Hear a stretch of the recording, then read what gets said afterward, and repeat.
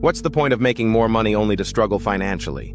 This is what happens when people get raises and promotions and refuse to live a minimalist lifestyle for a few years after receiving a lot more money. As their income increases, their discretionary spending increases and they still struggle.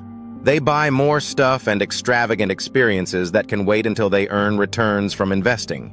Investments can pay for future fun and needs if we exercise a bit of patience. Of course, we all need to celebrate victories, but at what expense, literally? Choosing to be house poor and driving luxury cars can destroy our peace of mind. Science says that stress can cause physical pain and a variety of illnesses. Let's take an easier path and stack the cash so that we can sleep at night for a few years instead of jumping into lifestyle creep. Lifestyle creep destroys so many people at all socioeconomic levels. We see it everywhere.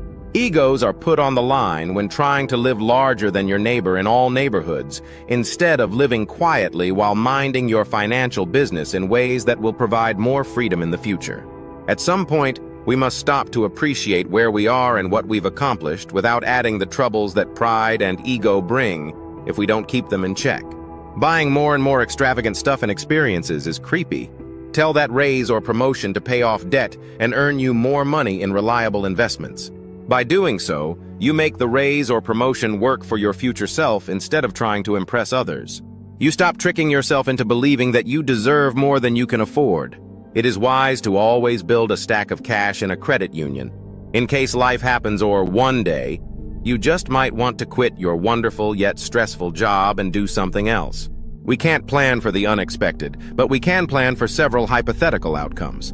If we aren't willing to do the work to improve our lives, we are choosing avoidable, pathetic misery no matter where we live or how much we make. What is one thing you might do to reduce lifestyle creep and financial struggle so that you can embrace daily peace of mind? Please click subscribe and like this video. Also, feel free to share your experiences in the comments.